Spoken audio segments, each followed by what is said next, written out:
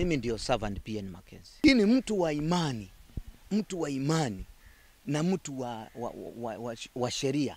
Ni sawa na mtu yuko mwilini na mwingine yuko rohoni, na hizo zote zinapigana kila siku.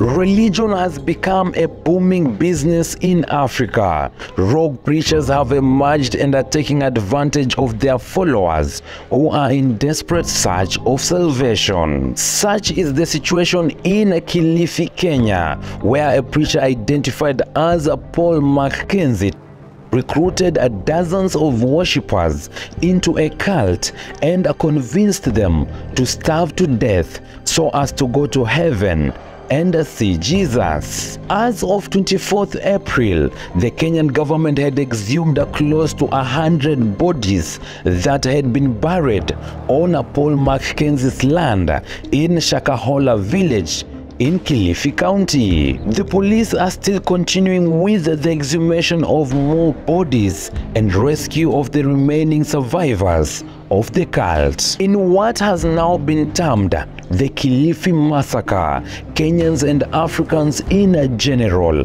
are gradually coming to the realization of how deep the cult is in the coastal region of Kenya. Paul Mackenzie, together with 14 other people, have been arrested in connection with the massacre and are currently in police custody, awaiting trial. Unfortunately, this was not the last time that the cult leader was arrested and released. Hii ni mtu wa imani